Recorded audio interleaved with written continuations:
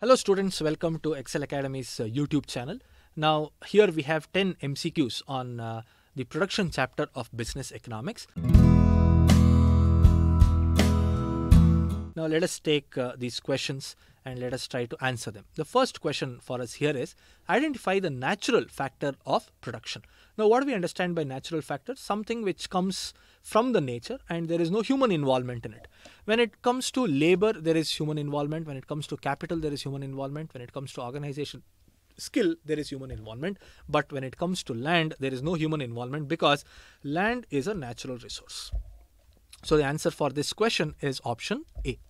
Let's go to the second question. Technical relationship that connects factor inputs and output is called dash. Now there are options that are given to us. The first option is production. Now production is not the answer because production is a process of transforming inputs to output. So this is not the answer. The second option is production process. Now what is production process? The steps that are involved in converting input to output becomes production process. So this is also not the answer for us. The last one that is there for us is production function. So what is production function? Production function is a mathematical equation which relates the function of capital and labor with the output. So here the technical relationship. So the answer for this is option C, that is production function. The third question is the locus of all combinations of factors of production which produces a given level of output. Now what does this mean? Say this is the x-axis, this is the y-axis, we have the capital on the y-axis, we have labor on the x-axis, and this is the origin. Now there are different combinations of K and L that are possible, and what we do here is let us connect all these things. So these are the different locus points that we have, and all of them, although their combination is different, they are giving same level of output.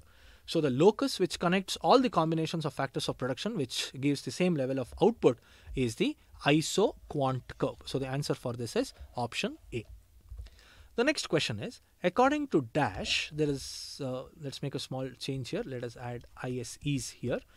According to dash, there is limited substitutability between the factors of production. So when is that possible? When it is a kinked isoquant curve. Remember this, when it is kinked isoquant curve. So the answer is option C. Question number 5, identify different returns to scale. Now we know in the short run, we have the law of variable proportion.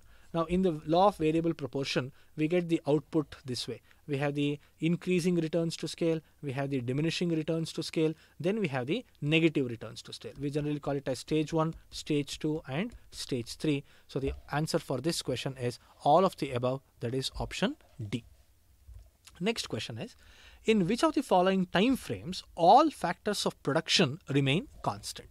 See, if you have to very broadly classify the time frames, we can classify them as very short run. Next is short run. After that, it is long run. So what happens in short run? All the inputs are kept constant. In short run, few inputs are constant, few of them are variable. But when it comes to long run, all the inputs are variable in nature. So the question for us here is, in which of the time frames all the inputs remain constant? So the answer is very short run, and the option here is option 1, that is A. Law of constant returns to scale is related to. See, if you take short run, we have the law of variable proportion. If you take long run, you have the law of returns to scale. So the answer for this is long run, which is option number 1. Eighth question is, cost incurred on land and machinery is.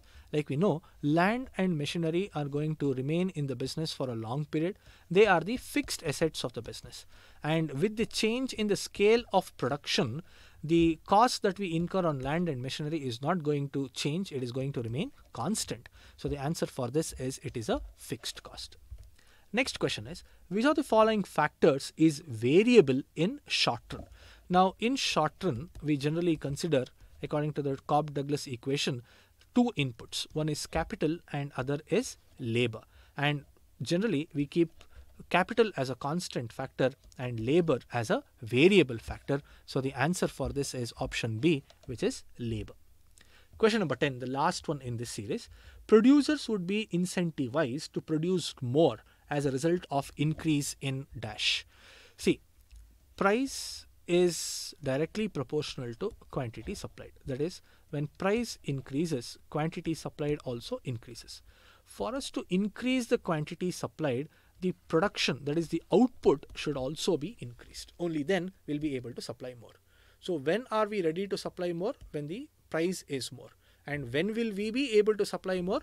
When the supply increases. That is, when the production increases. So the answer for this is the producers will be incentivized. They'll be very happy to produce more if the price that is available for their goods and services in the market is higher. So the answer for this is option 1. It is price. Now these were the questions on the production concept. If you have any doubts related to these questions or any other doubts in production concept, you can leave it in the comment section. We shall get back to you with the right answers. Thank you so much.